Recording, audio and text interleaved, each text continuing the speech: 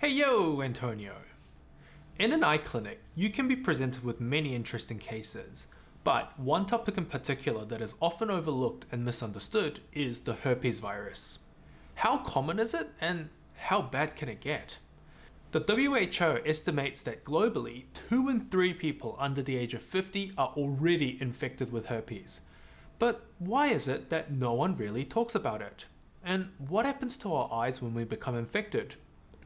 So in this video, we'll explore the ins and outs of herpes and the impact it has on our eyes. And later, I will show you a real case where I had to treat such a condition.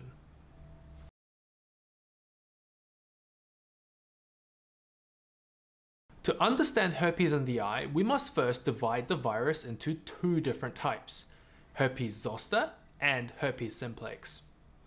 Although they share the same name of herpes, they do behave slightly differently. Let's begin with Herpes Zoster, commonly known as shingles. Herpes Zoster is caused by the reactivation of the varicella zoster virus, a virus that 99.5% of the American population born before the 1980s is already infected with, also known as chickenpox. If you've had chickenpox as a child, then you most likely still have this virus living in your body as we speak. Even after a person recovers from an initial chickenpox episode, the virus doesn't go away, but it remains dormant in our nervous system, and later in life it can reactivate, resulting in herpes zoster. The exact cause of herpes zoster reactivation is not fully understood, but factors such as age, weakened immune system, stress, and certain medical conditions can increase the risk. The reactivated virus travels along the nerve pathways, causing inflammation and pain in specific areas in the body.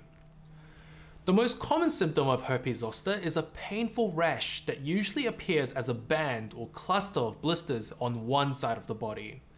The rash follows the path of a specific nerve and can be accompanied by itching, tingling, or a burning sensation. Other symptoms may include fever, headaches, fatigue, and sensitivity to light. While most cases of herpes zoster resolve without complications, there are potential risks. One of the most significant complications is post-herpetic neuralgia, which is a persistent pain in the area affected by the shingles rash. Other complications may include bacterial skin infections and the loss of vision. If you suspect you have herpes zoster, it's crucial to seek medical attention promptly. Early treatment can help alleviate symptoms, reduce the severity of the infection, and lower the risk of complications. Antiviral medications are often prescribed to help speed up the healing process and alleviate the pain. One of the best ways to prevent herpes zoster is through vaccination. The shingles vaccine, typically a 2-dose series, is recommended for individuals aged 50 and older. Vaccination can reduce the risk of developing shingles, and if shingles does occur, it can help lessen the severity and the duration of the illness.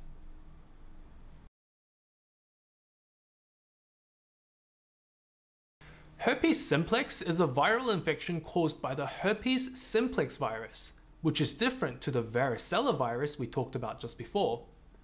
Herpes simplex is further divided into 2 categories: HSV-1, colloquially termed above the waist herpes, that affects about 67% of the global population, and HSV-2, termed below the waist herpes, affecting 13% of the population.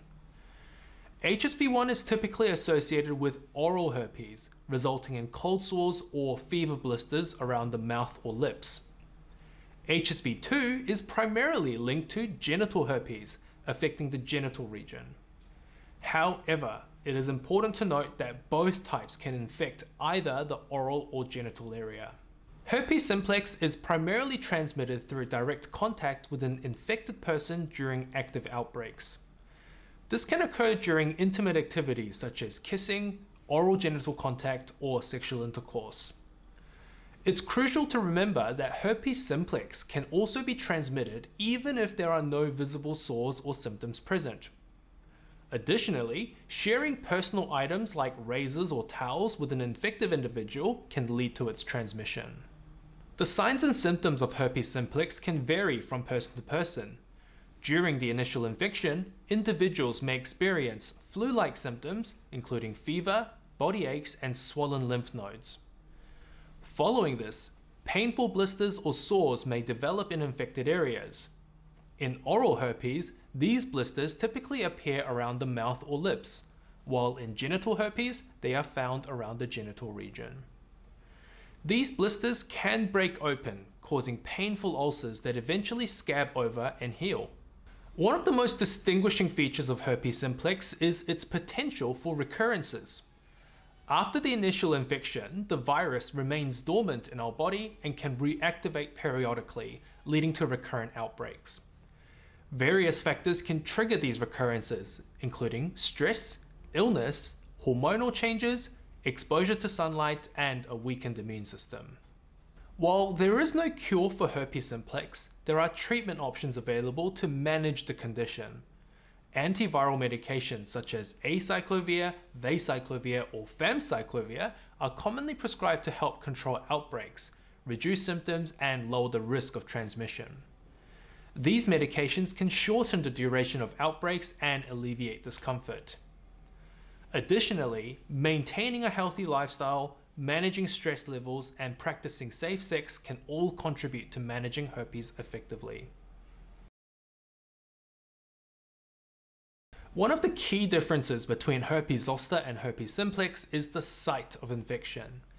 Herpes zoster typically affects a specific area of the body along the path of a single nerve, often appearing as a band or cluster of painful blisters. On the other hand, herpes simplex can manifest in various areas, such as the lips, the mouth, face, or genital region. Another important distinction is the mode of transmission. Herpes zoster is not transmitted through direct contact, but rather spread by inhalation of the varicella virus, which then reactivates within an individual about a third of the time. Herpes simplex, however, is highly contagious and can be transmitted through direct contact with active sores or through oral genital contact. Recurrence patterns also differ between herpes zoster and herpes simplex. Herpes zoster typically occurs as a one-time episode, although it can rarely recur in some individuals. In contrast, herpes simplex is known for its potential to recur throughout a person's lifetime. From an optometrist's perspective, zoster and simplex can be differentiated by a slit lamp examination. A close look at the eye under a microscope can show the different patterns each type likes to produce. Treatment approaches for herpes zoster and simplex vary. Antiviral medications are commonly prescribed for both conditions. For herpes zoster, oral medications help reduce the pain and speed up the healing process. For herpes simplex, antiviral creams or ointments can help control the outbreaks and alleviate the symptoms. It's important to note that herpes outbreaks can be managed. Herpes zoster can be more common than we think. I've had multiple cases of patients coming into the clinic unsuspectingly and later finding out they have herpes in the eye. Although I can't show you the actual photo of one of my patients during an episode, I did attempt to illustrate what she looked like at the time. The left eye was very red, and underneath she had facial rashes from the damage that the virus had done to the skin. The vision in the left eye was significantly reduced, and a close-up of the eye showed pseudodendritic ulcers making her vision blurry. I had her start on oral antivirals, and within a few weeks she was back to normal with no permanent damage. If this was left untreated, this could have ended up much worse, which just highlights the importance of getting things checked out. In summary, herpes is a virus that can do different things to the body, but it's important to know what type of herpes it is because the treatment and outcomes can be very different. Herpes can impact our eyesight when it attacks, and I would recommend getting it checked out if you suspect any abnormalities. But that's all I have for you today. If you've learned something new, or at least found something useful, then yay, thumbs up to you. If you want to thumbs up back, then they'll be greatly appreciated. Subscribe if you haven't already, and I'll see you in the next video.